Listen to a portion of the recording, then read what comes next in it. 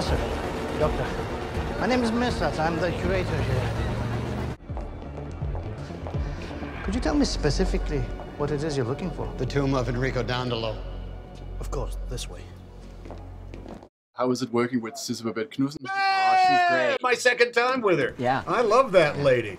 What was tough is that for most of the movie, I'm running into a building just as she's pulling up in a car outside the building. They didn't get that many scenes together. Yeah, we only got to see each other over coffee in between shots. Sidse is so creative, you know, and I really appreciate that. And she's also, you know, very extremely intelligent and very humanistic. And one of the things that I liked about this version of the Robert Langdon mystery was that not only was it more sort of edgier and more intense, but it was also a little more emotional and a little more built around relationships. And Sidse brought, you know, a lot of power to that aspect of the movie. Deal within the gilded museum of holy wisdom. I hear water flowing under these stones. Where does it go? It's just drainage. It goes to Sidse's cistern. We are looking for a large underground space, perhaps with columns.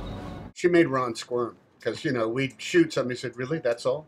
That's all we're shouldn't there be something else to it?" And Ron would say, "Well, what do you think? What do you think else should be in there? we could try something else. We could try something else." She's always challenging it creatively. She's tough in that way, but it's kind of refreshing. If this plague is real, Then we only have 48 hours to stop an extinction level event. I will do everything I can to find it